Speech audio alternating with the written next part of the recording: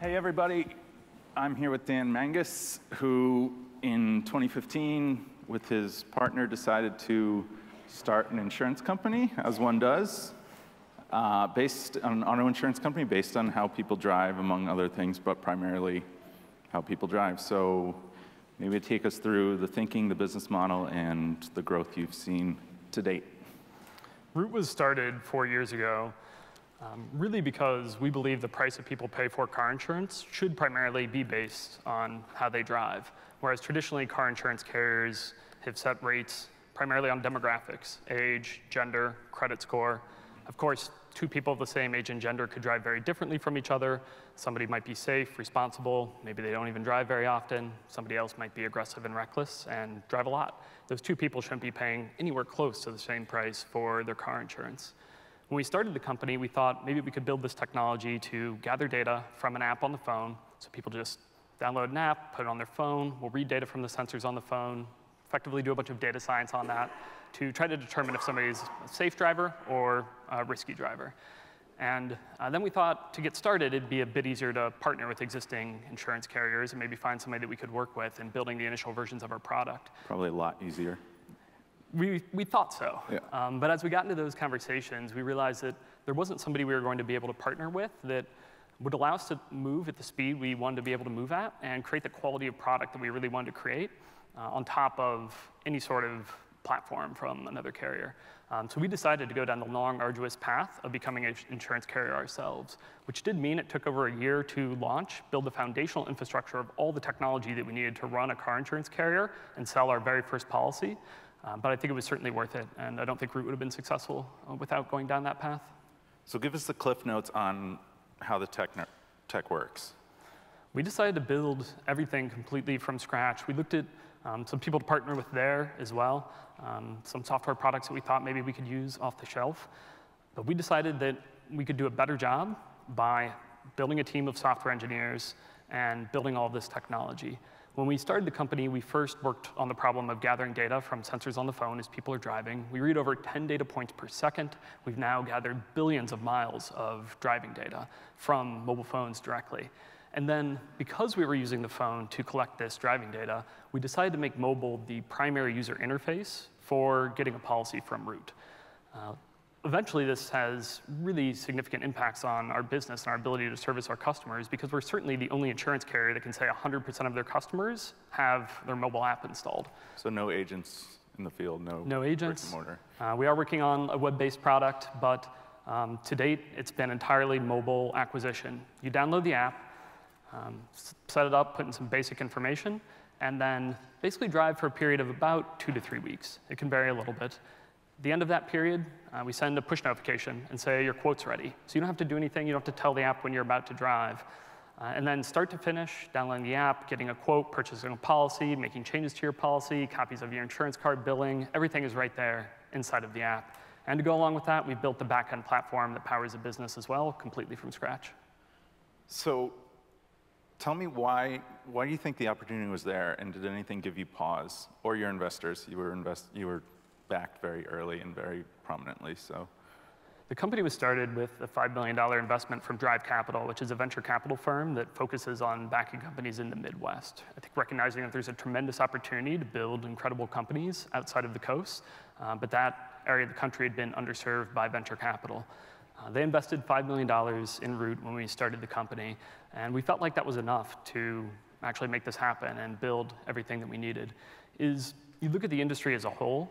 Interestingly, what we're working on at Root, in a certain sense, isn't that innovative. Insurance companies have known for a long time that how people drive is way more predictive of their likelihood of getting into an accident than their demographics, but they haven't actually been able to execute on that idea and actually build that product and bring that idea to life. And that's the main thing that we were able to do at Root, largely because we are very much a technology company. Whereas, as you look at a lot of insurance carriers, they do outsource a lot of their technology to partners. So you're confident your risk model is going to be better, basically, from the start? Certainly, having data on how people drive that other insurance carriers don't have allow us to set rates which are more accurate and more predictive of risk, which is probably how we would look at it from an internal perspective. But I think more importantly, from a consumer perspective, it's more fair. People are paying the price that they should be paying based on their actual risk of getting into an accident, whereas if they have to pay the same as everybody their age and their gender, a lot of people are going to be paying a lot more for insurance than they should be. And there's two things you don't put in your model. You capture a lot of the standard metrics, but occupation and education, that's the other one? Those are the two that we completely exclude. Okay. So with a lot of insurance companies, you will pay a different rate for insurance depending on if you only finished high school or if you have a college degree. You could pay a different rate for insurance depending on if you're a software engineer or you work at a retail store. Yeah. But at Root, we've completely eliminated those two variables. We do still look at some of the others because kind of all else being equal, a 16-year-old is still a lot more likely than a 26-year-old to get into an accident. Sure. They're a new, inexperienced driver. But those rating variables have less of an impact on rates with Root than they do at other carriers because we're primarily setting rates based on that driving behavior. And we're really hoping that over time we can continue to eliminate some of those more traditional demographic-based variables from insurance pricing and increasingly price just simply based on how well people are driving. And you're making this explicit. This is part of your marketing. This is part of your message to people. When people download the app, we explain to them how the process works. We give them feedback throughout the test drive. You can see a scorecard in the app and get some insight into how you're doing with braking and your turns, distracted driving, which is a really big source. And then we're explicit too about the data we're capturing and that we're gathering this location data and reading from the accelerometer sensor on the phone so that we can understand how well somebody drives and price their insurance accordingly. Are you getting younger customers than the industry on average, different customers, safer customers? Really, the customer segment that we perform the best on is any customer segment where they traditionally have high rates for insurance, which are younger drivers, low credit score drivers, but actually drive better than other people who may look like them. Okay.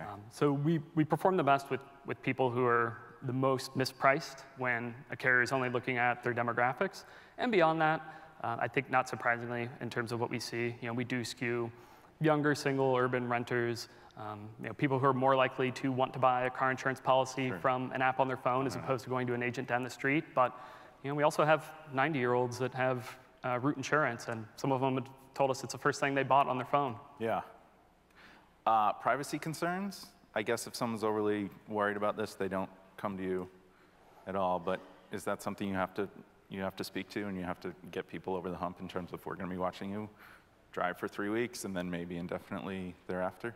It comes up occasionally. Yeah. But again, we're very upfront about the data that we're collecting and how we're using that data, which is, I think, where companies have struggled or had challenges around privacy issues and data collection, is really just when they're not transparent about the data they're collecting and how they're using it. And the thing I appreciate the most about Root is that this data has like a very direct applicability to the product that we're building and the service that we're offering. And it's not like we're using this data in tangential ways. It's directly benefiting consumers. And primarily the 10 metrics, is that still kind of the standard in terms of what you're looking at in behavior? In terms of the driving data that we're analyzing? Yeah, some of the biggest factors are hard braking. Not surprisingly, people don't really hit their brakes any harder than they need to stop in the distance that they need to stop. Nobody's like, well, I could have hit my brakes really soft here, but I just decided to slam on them and then like roll up to the stop sign. So you know that. That doesn't happen. Yeah. A lot of times a hard braking event is a narrow miss on an accident. And maybe not every single time that happens. Maybe a car pulls out in front of you and you're just forced to hit your brakes really hard. But all else being equal, if we have one driver that has 20 hard braking events in a month and another driver that has 80 hard braking events in a month, that driver with 80 is a lot more likely to eventually get into an accident. And distracted driving has been a really big factor for us now as we've done more analysis around that, and especially as we've grown and been able to look at the losses that have come in and correlate the data that we're gathering with the accidents that people are getting into. And it's really been shocking how well correlated distracted driving is with auto insurance accidents, and it's now something that we've incorporated into our pricing plans. Is it one of the more heavily weighted things? Is it the most heavily weighted? It's one of the top two. Yeah. The other being? Hard braking. Hard braking, okay. So let's talk about the industry overall. I mean, ostensibly you play this out. You're getting better drivers. You're getting a more accurate risk model.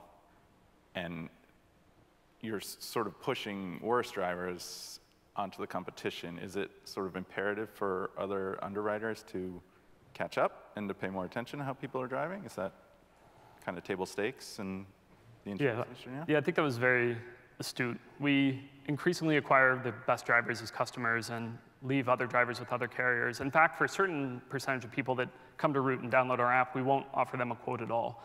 We would if we could give them the price that we felt like was reflective of their risk, but we know if we're charging them substantially more than they would have traditionally been charged, that they're not going to buy the quote from us anyway. So it's really like, which negative review do you want in the App Store? The I got a really high rate, or I didn't get a quote at all? We decided we would take the I didn't get a quote at all negative review.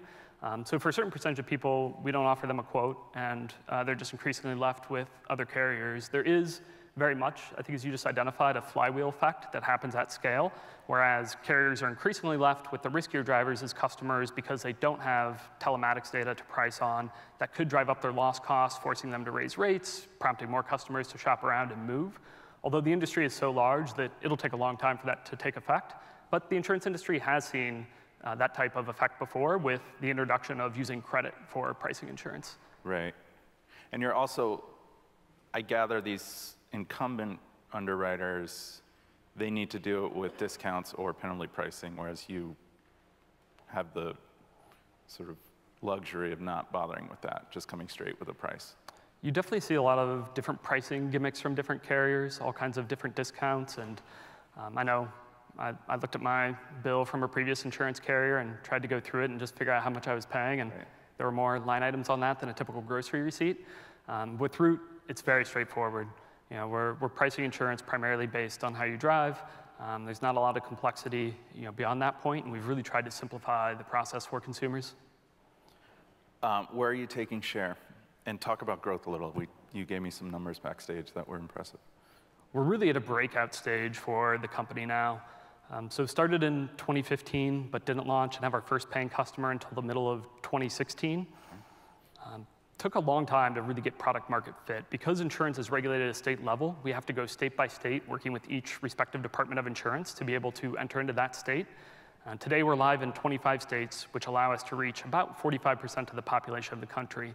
But when we first launched, we spent an entire year only in Ohio, and actually only with our iOS app. We hadn't built the technology to gather data from the sensors on the phone on Android yet, and really spent time working with consumers, establishing product market fit, understanding customer acquisition, and making sure that we built something that was working before we tried to go and scale it. In the middle of 2017, we launched the Android app. We started expanding into other states. We finished 2017 with $4 million in direct written premium, which is not a lot of premium. It's certainly not enough to sustain an entire car insurance carrier. Right.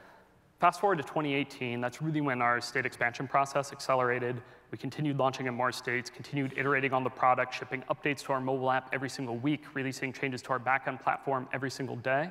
And we finished 2018 with $106 million in direct written premium, up from $4 in 2017.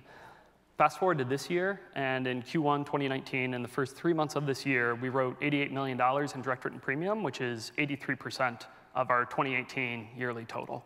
So we're really on a remarkable growth trajectory right now, and I think the exciting thing for us is that we're still only live in those 25 states that allow us to reach about 45% of the population of the country, so we still have tremendous opportunity ahead of us. So theoretically, you double that if you keep roughly the same rate. Just doing what we're doing today, but continuing that in that process. And are you taking customers from the slower, lazier companies? Where are they coming from? We see it pretty much proportionate to where customers are at today. Certainly a lot of customers switching to us from Progressive and Geico, but Progressive and Geico also just have a lot of customers. They also have customers that have purchased insurance directly, which is, I think, a big thing. Really, Progressive and Geico have gotten into their positions of prominence by kind of winning the era of the internet and selling directly to consumers online. We think Root has the exact same opportunity in the era of mobile, and especially with mobile telematics. So consumers comfortable purchasing a policy on their own, don't want to go down the agent, don't want to talk to anybody on the phone, just want a very simple way to get an insurance policy. Root has created the best experience for those people, and we proportionally see them switching to Root from those direct carriers. Are they catching up at all? I have State Farm personally, and they sent me a little chip to put in my car the other day. It seems like they're paying more attention to usage-based pricing. Is that a threat? We definitely see a lot of the incumbents experimenting in this area, trying to build out the technology to run these programs. A lot of them really struggle to execute on the technology, and it's a challenge. I'm sure integrating telematics data into like a mainframe system for insurance rating is not an easy undertaking, and really is a big disadvantage in terms of trying to like create these programs, especially when there are constantly new mobile devices coming out onto the market, new iOS and Android operating system versions coming onto the market every single year. It's really a forcing function for companies needing to be able to execute really rapidly, and our speed of execution is absolutely a competitive advantage for us at Root. I think we'll continue to see some of the carriers experiment with how they can get this data and have more mobile telematics data, but it'll probably be a challenge. You feel confident in the tech that you have? I'm the CTO of the company, so I might be a bit biased, but we have an exceptional team of software engineers, and I think really trying to build the entirety of the software that you need to run a car insurance carrier with a handful of software engineers at the start, and we've now since grown the engineering team to 100, is incredibly difficult. But we've built an exceptionally talented team, and the exciting thing about the growth and the numbers I shared is it's really helped us prove out that the technology is working. As those insurance losses come in and we're paying claims, and we're executing that entire process, which we also built the technology for and handle entirely internally, that's allowed us to really understand which variables are the most correlated with losses.